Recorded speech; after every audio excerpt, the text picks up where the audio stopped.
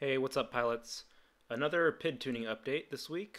I switched to 5mm arms on my Red Panda and also switched to the Hobbywing G2 stack on a couple rigs.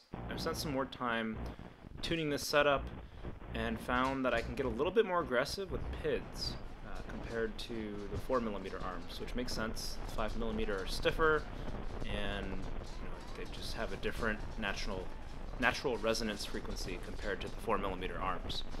So I'm actually really liking how the 5mm flies compared to the 4mm. It feels more locked in because I can tune more aggressively, and it's mostly higher P and D values. The I's are pretty much the same. I have refined things. I've realized I like higher I on pitch and yaw, but I don't like to have as much I on the roll axis. I like to be able to roll quickly back and forth when I need to, whereas I'm doing less pitching and yawing typically when I'm flying, so it's okay for those to be a little bit more resistant to my input.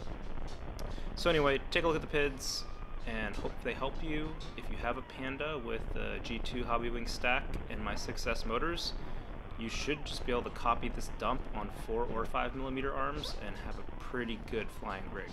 So if you don't want to tune, copy and paste. Thanks for watching.